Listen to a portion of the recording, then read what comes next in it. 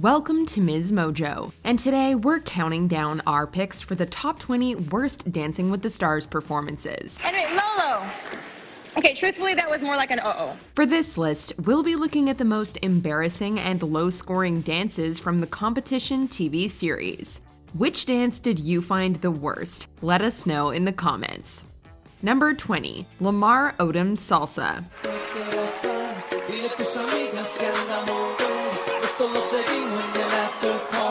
Professional athletes typically do very well on Dancing with the Stars. It makes sense considering their age, fitness level, and agility. But not two-time NBA champion Lamar Odom. Granted, he was almost 40 years old at the time, so that's something to consider. Lamar and Peter Murgatroyd danced a salsa to Daddy Yankee's Con Calma, and the results couldn't have been more awkward.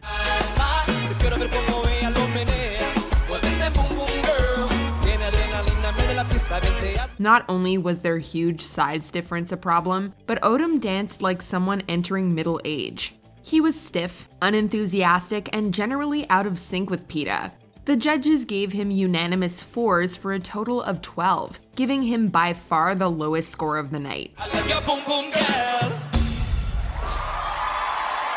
Number 19. Lolo Jones's Cha-Cha-Cha.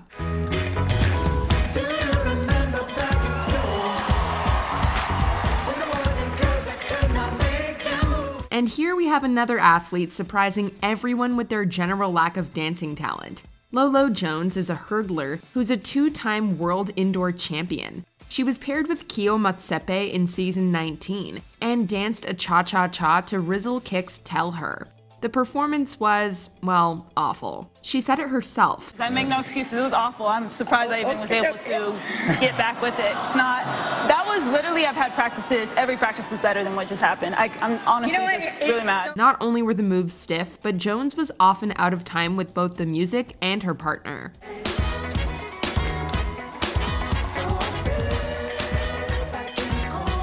It resulted in a few obvious blunders, and viewers could easily tell that Jones was panicked and unhappy throughout the dance. She just didn't look comfortable up there. Number 18. Kenny Mayne's Cha-Cha-Cha.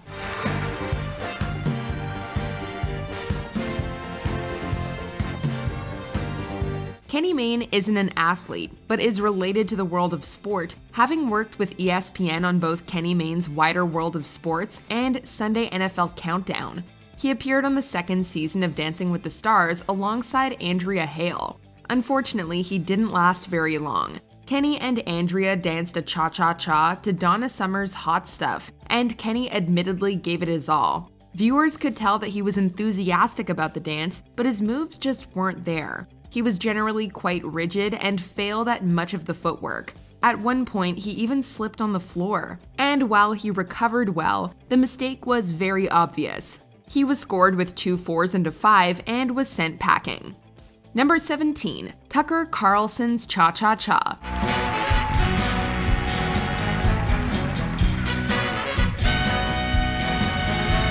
Now the host of Fox News' Tucker Carlson Tonight, Carlson is an infamous political commentator who spouts controversial views and conspiracy theories. He's also not a very good dancer.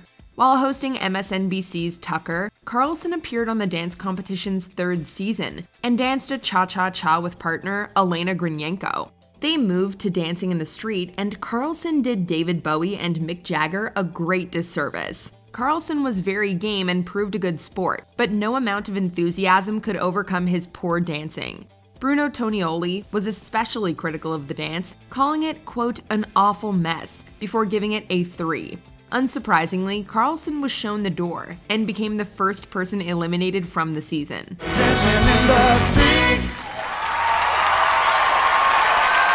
Number 16. Jerry Springer's Paso Doble.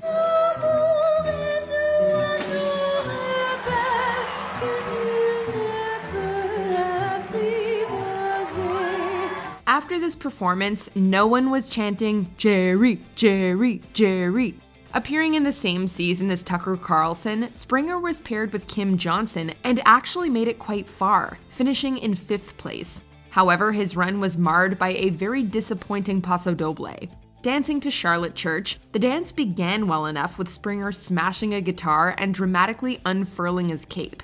But things got sloppy once the dance began. Most of it was just Springer messing around with his cape, and his footwork was horribly awkward.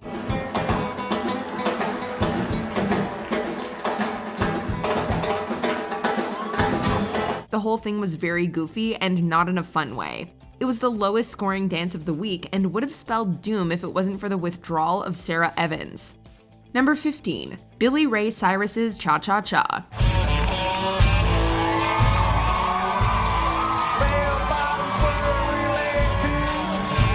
This country legend went far in the show's 4th season, finishing in 5th alongside partner Karina Smirnoff. But things did not begin in a promising manner. Billy Ray attempted the cha-cha-cha in the very first week, dancing to his own song, I Want My Mullet Back.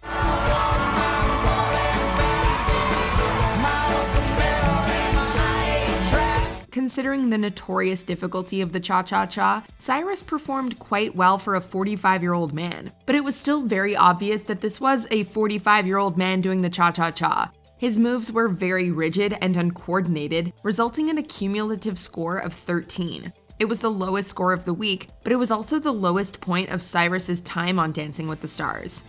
Number 14. Steve Wozniak's Samba.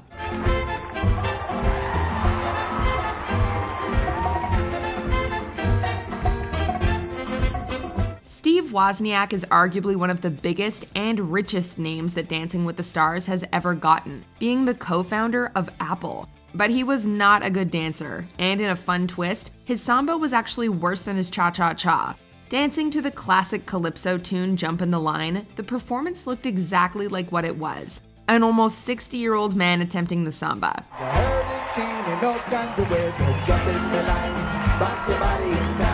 Wozniak had no moves, no fluidity, and no rhythm, and the whole dance mostly consisted of him lightly stepping around the stage. Adorable and a lot of fun? Yes. A good dance? Absolutely not. He was scored with 2 3s and a 4, making this the lowest rated dance of the season.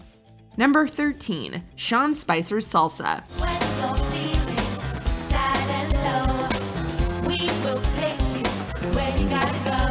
Spicer received a lot of heat in the late 2010s by serving as Donald Trump's press secretary. Riding this wave of infamy, Spicer appeared on the 28th season of Dancing with the Stars, and it saw him dancing a salsa to the Spice Girls' Spice Up Your Life. Aside from the fun lighting and neon green shirts, there was little to enjoy. Spicer looked much like an aging dad at a wedding, and he received unanimous 4s in response.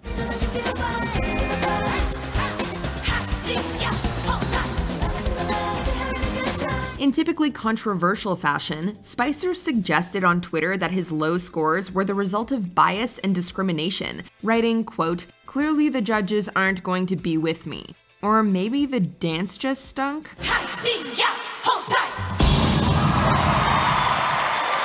Number 12. Geraldo Rivera's Salsa.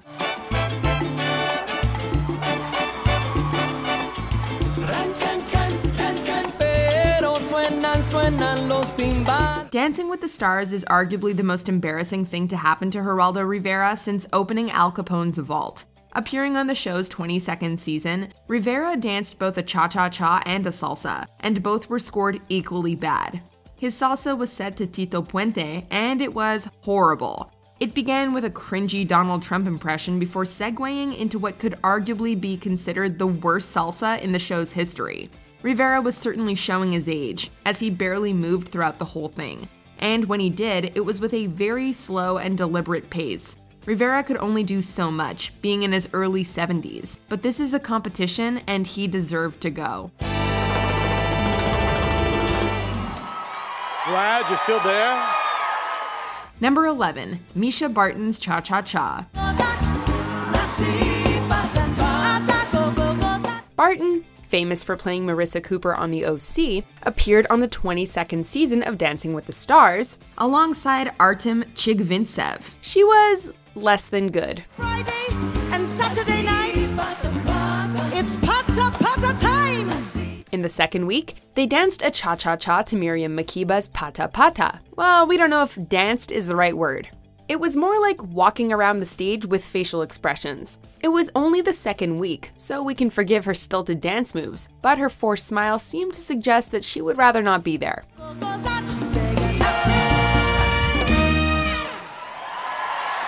A noble effort, we suppose, but maybe dancing just isn't Misha's top strength. Number 10. David Hasselhoff's Cha-Cha-Cha. Oh, David. And we were rooting for you too.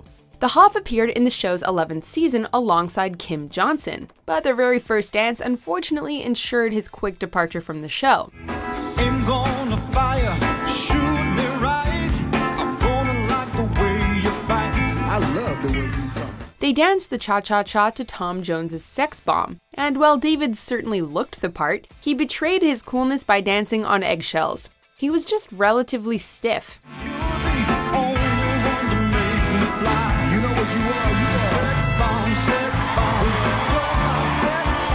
Unfortunately, David earned the lowest score of opening week and was swiftly eliminated from the competition.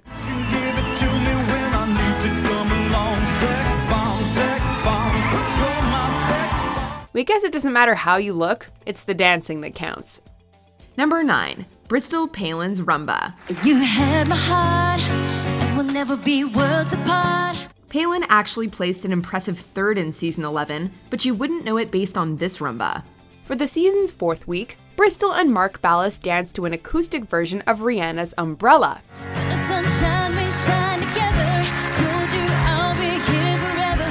Said I'll always be your friend. Not only was the dance itself a little on the tacky side, but Bristol didn't quite exude the sex appeal the dance called for. She didn't really do all that much. The judges called her out with some sharp criticism and gave her a performance score of 14, the lowest of the week.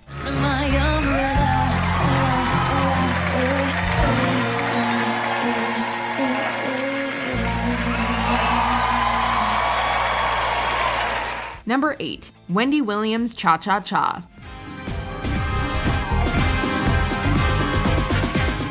What is it with the Cha-Cha-Chas? Wendy Williams may be able to coordinate a talk show, but she had some serious trouble coordinating this dance.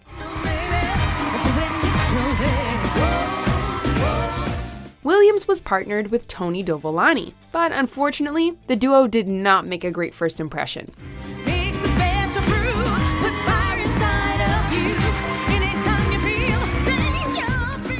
Their very first dance was a cha-cha-cha to Chaka Khan's I'm Every Woman. And while Wendy certainly has the confidence and personality to pull the song off, her dancing didn't measure up.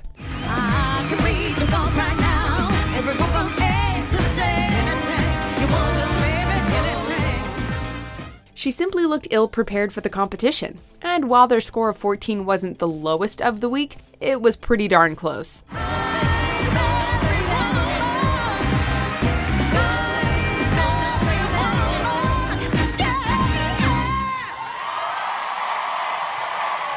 Number 7. Kim Zolciak-Biermann's Salsa.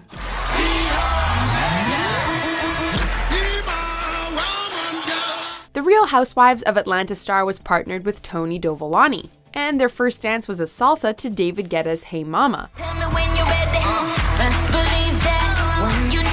The song requires much more energy and pizzazz than Kim was willing to offer, as she simply looked bored.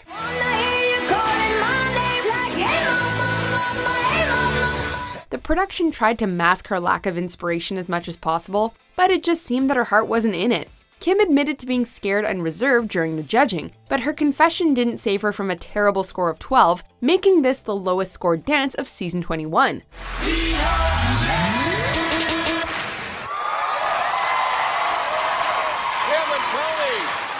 Number 6. Wynonna Judd's Samba.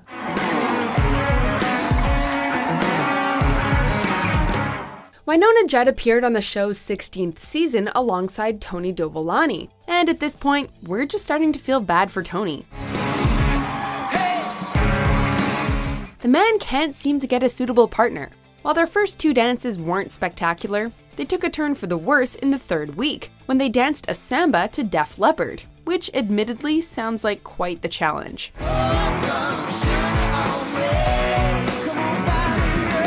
Wynonna barely moved throughout the dance, and when she did, her footwork and hip movement were a little wooden.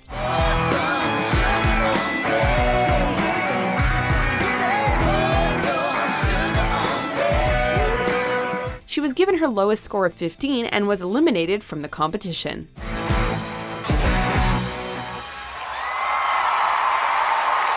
Number 5. Carole Baskin's Paso Doble.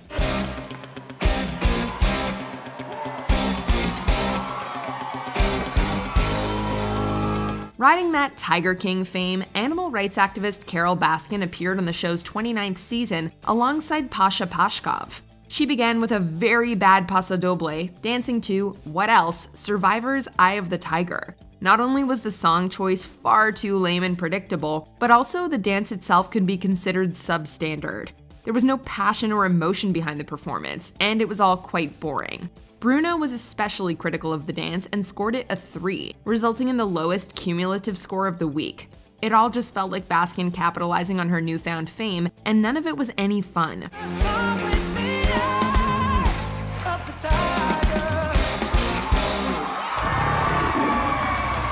Number 4. Michael Bolton's Jive.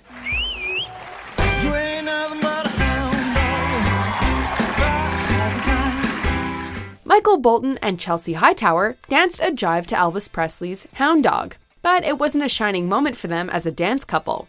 Well, they said you was high class. Well, that was just a lie. Chelsea did truly try her hardest to bring this dance to life, though.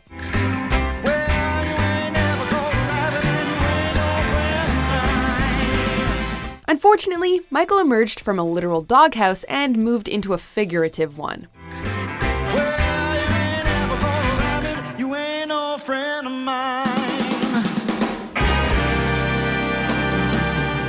The dance was not well received by the judges, with Bruno rubbing his temples and calling it, quote, the worst jive in 11 seasons. That's tough to hear, even if you're not a Bolton fan. Michael, I am a dog lover, but you make it so hard for me. You should have kept that bone and gone back into the doghouse. Number 3. Kate Gosselin's Paso Doble. Here we go again with more difficulties for Tony, who later joked about this difficult dance experience in an interview with Anderson Cooper. A picture of you is so magical. We'd be so fantastical. The incompatibility between the couple just seems palpable throughout their Paso Doble to Lady Gaga, as Tony is actually dancing, whereas Kate is more strolling than shimmying. But I won't stop until that boy is mine. This particular dance was even later parodied by Jimmy Fallon, among others. When it comes to the better-known dances in Dancing with the Stars history for not quite measuring up, this Paso Doble is often mentioned.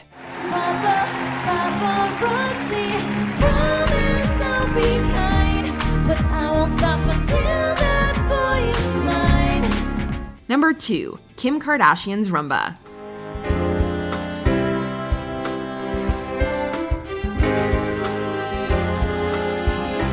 Look, we're not attacking Kim Kardashian just because it's Kim Kardashian. She was legitimately not at her best with this Rumba. Now I've gotten in too deep. Kim was partnered with Mark Ballas, and the two danced to James Morrison's You Give Me Something. 'Cause you give me something that makes me scared, alright. However, she conveyed absolutely little genuine emotion, and there was little evidence of grace, fluidity, or chemistry with Mark. This could be something, but I'm willing to give it a try. Please give me something. The two were given a score of 17, and while that wasn't the lowest of the week, it was enough to get them eliminated from the show. You could say that she couldn't keep up with the competition. Before we continue, be sure to subscribe to our channel and ring the bell to get notified about our latest videos. You'll have the option to be notified for occasional videos or all of them. If you're on your phone, make sure you go into your settings and switch on notifications. Number 1. Master P's Paso Doble. Baby, do you understand me now? Sometimes I feel a little mad. How could it not be Master P's Paso Doble? Master P is arguably the least prepared contestant in Dancing with the Stars history, as he and partner Ashley Del Grosso received low scores on all their dances. Oh Lord, please don't let me be misunderstood. If I seem edgy, I want you to know. However, it was their 4th week Paso Doble that has since become a thing. Master P looked very ill at ease up there, barely moving, and when he did, it was with a minimum of nuance and style. With a joy that's hard to hide. Sometimes it seems that all I have to do is worry. He received a generous 4 from Carrie Ann, but 2s from Len and Bruno. And his cumulative score of 8 is still the worst score in Dancing with the Stars history. But props for putting himself out there and giving it a go. Oh Lord, please don't let me be misunderstood.